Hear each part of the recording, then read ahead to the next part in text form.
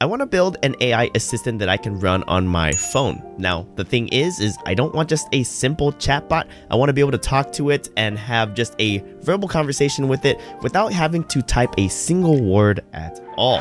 Now, the only issue is I have no Android development, so no Android development experience. So I'm going to be starting pretty much from scratch here. So I kind of have this 3-stage plan. We're going to build the pipeline on the PC first, find out how to build that pipeline then on Android, and then do trial and error until it works. So we're going to be figuring that out in today's video, and you guys are going to be following along with me in that process. Now, I already have kind of an idea on what models I want to try out. I'm going to be trying out Google's Gemma 3N model. I hear this is optimized for mobile devices, and then for the text-to-speech, I'm going to be using Murph AI, who's today's video sponsor. So I'll talk a little bit more about them a little bit later once I get to that step. So I'm in the process of downloading Gemma 3N on my PC, but I actually found that there's an app that we can use to try it out on my phone. So I went ahead and also downloaded some models on my phone. It's this Google AI Edge Gallery app, and this is offered by Google themselves. And if I go into like this model right here, this is the 3N E4B. If I, let's say, take a picture of my face and then send it, well, I guess we can just check out the model and try it out, and we can already kind of proof of concept that it does indeed work. So cool. All right, late 20s to 30s, that's acceptable. And okay, so the speed isn't too bad. Like the amount of tokens per second that it's producing is completely manageable, and I think if we chunk this out, we could get a real-time vibe to this too.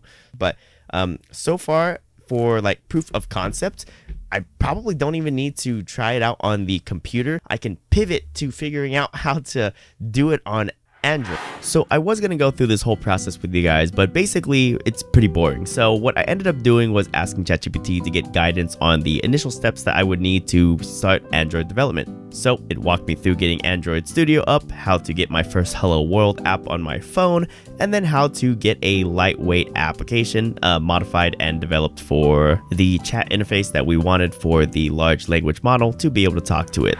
Okay. So we've got the LLM running on the phone, and it feels so much faster than what I saw earlier on the Google app. Like, watch, hold on. Hello there. Look at that. Look at how fast that is. That's super fast. So I think we've got a winner here. I think we'll probably be able to get some real-time feedback in here. I've got to try a few more things, but for initial impressions on LLM speed on the phone, absolutely fantastic. So yeah, I'm gonna figure out how to use video, how to get my audio on the phone working so that it can understand me, and continue on working through this. Okay, so this next portion I ran into quite a bit of issues, and it wasn't as easy as earlier. So I was running into a lot of issues with the AI Gemini built into Android Studio, where it simply wouldn't work, or it simply wouldn't do all of my work for me. One issue that I had was that it kept doing imports incorrectly. For example, this graph options here, the way that it solved the build process here was by simply removing it and commenting out of the code, which obviously doesn't work because I needed it. So that was a big issue. So in order to fix this, I ended up having to go to the documentation and actually learn a few things. And I also even tried to learn how Android development works, but really I just ended up copying the documentation and throwing it into ChatGPT, where I was actually able to make some progress. Okay, I got everything working. We've got everything working. I tilted so hard with trying to get this thing working because the artificial intelligence kept doing incorrect imports, but alas, here we are. And let me go ahead and set this up. Okay, so I can go ahead and load an image here, and then I've got my microphone where I can just speak to the app. Hey there, can you analyze this image for me? Go ahead, stop, audio clip, audio sent, and here we go. It responds. Certainly, here's an analysis of the image. Overall impression, and it's basically a graph of some studying that I'm doing with some flashcards. So it's doing it really fast, super quick. So I've got to go do I can't speak. gotta do a couple more modifications to get it to where I could have it maybe do like a video call where I could ask it about things when I'm talking to it. But proof of concept is here.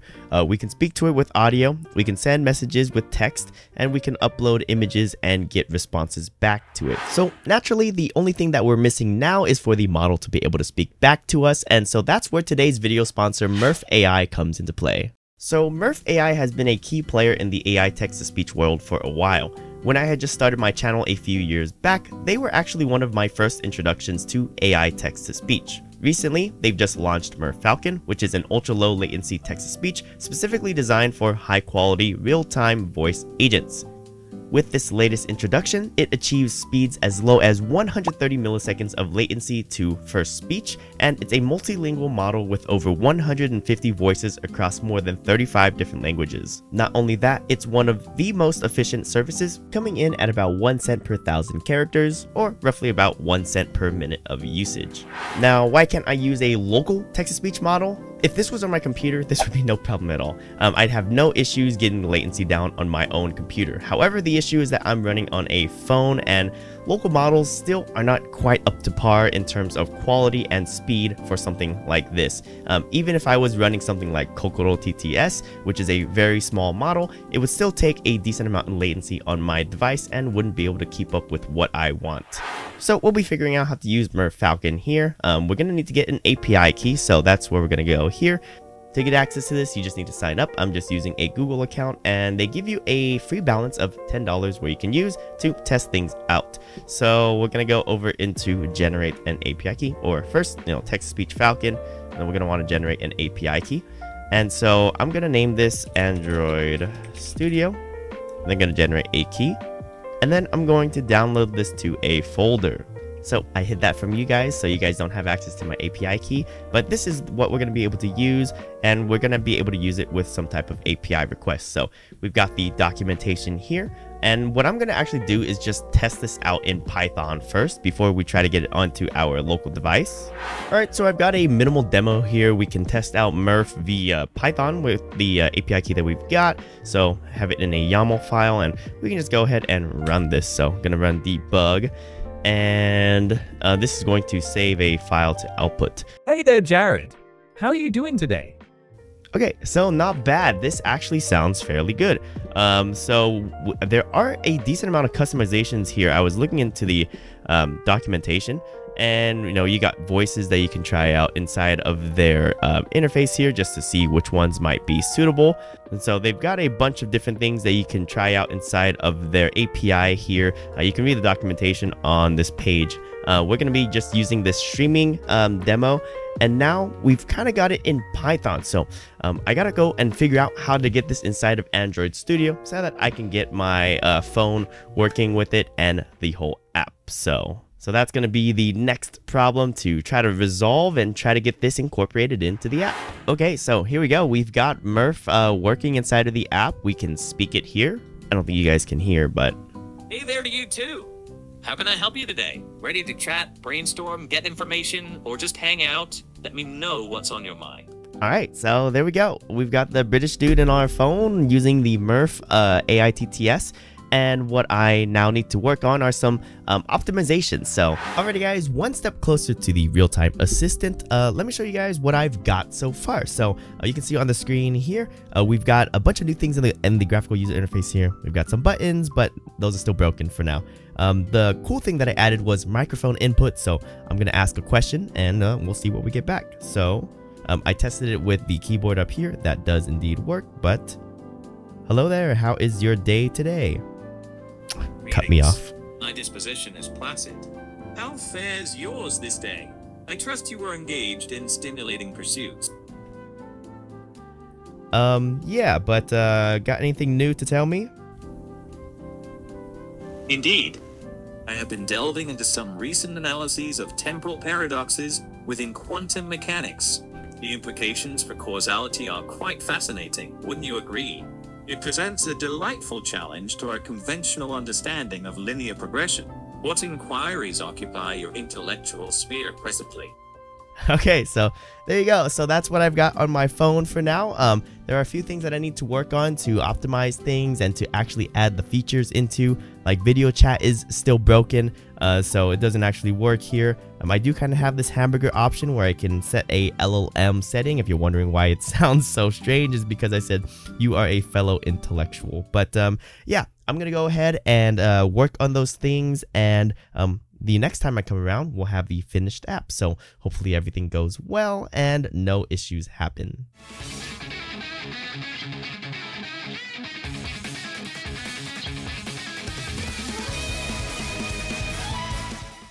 Alrighty, so we've got everything going. I've got the model loaded, and now it's time to demo. So we're going to jump into video chat here, and I'm going to show you guys what I've got. So just need to go into video chat. I'm going to show the chat so that we can see how it's responding back, and we're going to go ahead and start using it.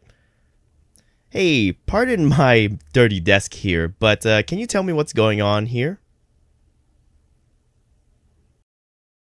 Indeed, a cluttered workspace often accompanies intellectual pursuits. It appears you have a digital audio workstation running on the monitor to your left. The mixing console in the center suggests you are likely engaged in audio production, perhaps recording or mixing music or podcasts. The cables indicate connections to various audio devices, and the keyboard and mouse are essential for navigating the software. It's a snapshot of a creative workflow. All right, can you determine what this might be used for? That is an Oculus Quest headset. It is a virtual reality headset designed for immersive gaming, entertainment, and increasingly for productivity and social experiences. The controllers are likely positioned nearby for interaction within virtual environments. It suggests an interest in exploring digital worlds and augmented reality. Alrighty, can you tell me what anime character this is right here?